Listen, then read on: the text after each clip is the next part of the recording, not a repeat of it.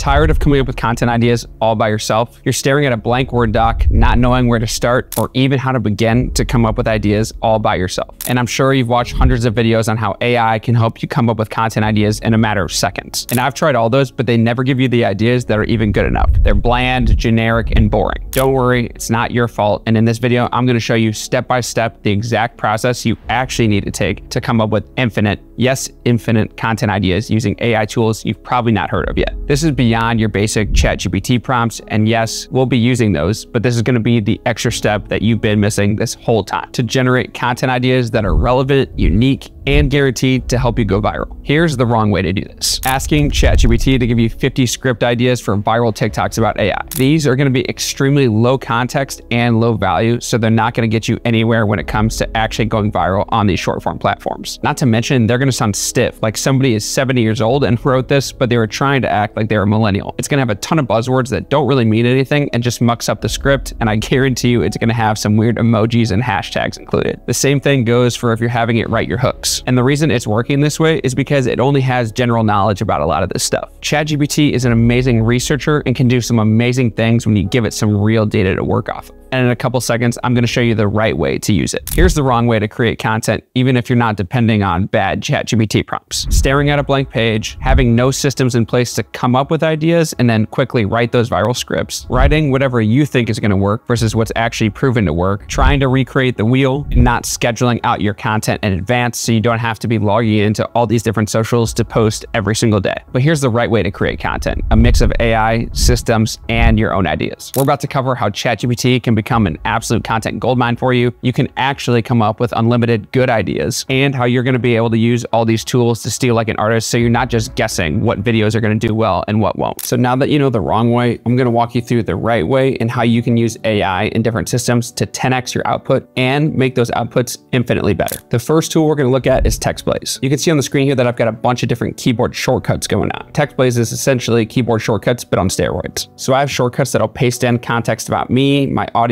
or just any really long prompts or links that I typically use. You can see here on the screen, for example, that we've got the content matrix prompt, and this is super long, and you obviously wouldn't want to worry about copy and pasting this over every single time. So now with Textblaz, all we have to do is type in /content matrix, and you can see it copy and paste the entire thing into ChatGPT for us. And this is exactly one of the prompts you should be using to come up with your content ideas. So once I enter this prompt, you're going to see that it's going to start to work and build out an entire chart for us that's going to make us at bare minimum 30 content ideas, but we could go up to 50 if we really wanted to. So you can see here that I input 4 different topics that I want to talk about. So you can put those in for anything you specifically want to talk about in your niche. And then it gives you different content types like actionable, motivational, analytical, contrarian, observation, X versus Y, present versus future, listicle. So that's 8 different styles of ideas. And then if you do 4, 5, 6 topics, you see how you could easily get 50 ideas right off the bat with this. I'll throw some of these other Textblaz prompts that I use pretty frequently up onto the screen so you can pause the video and screenshot them so then you can use them on your own. In the description, I'll have a link to a bunch of them along with a free month of Textblaz if you want to try it out for yourself. So obviously we want to be coming up with our own ideas for this content, but also we don't want to reinvent the wheel every single time we need to think of a video. That's where this next set of tools comes in handy for me, and I'm literally using these every single day, whether it's me or my virtual assistant doing it for me. This tool is called Talk Backup, and it allows you to put in any username on Instagram or TikTok and look at all their best videos and look at all the data behind them. On the screen here, you can see that I'm looking through my profile, and we've got a video with 180,000 likes with 2.6 million views, 1.7 million views, 1.2 million views, so on and so forth. The way that I'm using this and the way that you should be using this is by clicking into each one of these videos and then taking note of the hook, the overall script, the pacing, the time of these videos, and then making your own version of it. Because the odds are, if I made a video about a certain AI tool and it went viral, you can make the same type of video, put your own personal spin on it, and it would be one of your best performing videos. If you combine Talk Backup with 2 other tools I'm going to show you right now, it gets scary good. So there's 2 extensions that I've got downloaded and you're seeing right now called Talk Audit and then Sort for TikTok. Sort for TikTok lets you go onto any TikTok profile and it'll automatically sort all the videos it has by the most views. So you can see here, again, you're looking at my most viewed YouTube videos have got multiple over the 500,000 mark and multiple over the 1 million view mark. And we're matching that with Talk Audit that allows us to see all the different metrics on the screen itself. So even though this video got 2.6 million views, it didn't get a ton of shares. This video, for example, it got a ton of shares and a ton of saves, but it didn't get a ton of comments. Versus this video that got 870,000 views, got a ton of comments and less shares. You can analyze those videos and see what exactly I said in the scripts that caused people to comment a lot on the one video and what I said in the other script that caused people to share that video a lot. Because there's not exactly one way to go viral. It's not exactly dependent on if you get a lot of comments or a lot of shares or a lot of likes. It can vary from video to video. And that's because a video that makes a lot of people comment is probably pretty controversial and there's a lot of arguing going on in the comments. Versus a video that causes people to save the video a lot, that's probably something informational and something they want to come back to later. And then on the final note, a video that has a lot of sends is something really relatable that people are probably sending to their friends and family. I used all that data that I took from my videos that got over 75 million views in total, along with a ton of different PDFs about viral script writing and hook writing, put all of that together into my own custom GPT called Content GPT. And you can use this totally for free. You see on the screen here that you click the button to start the prompt, and then you go ahead and give it the topic, tone, target audience, desired outcome, specific elements or points you want it to hone in on, links if you have additional context, and then what you want the call to action to be. You don't have to give it all this information every single time. When I first started using this, I was just giving it a link to an article and then getting a script from that. So for example, you saw that viral video that I had with over 1.5 million views about Google Bard,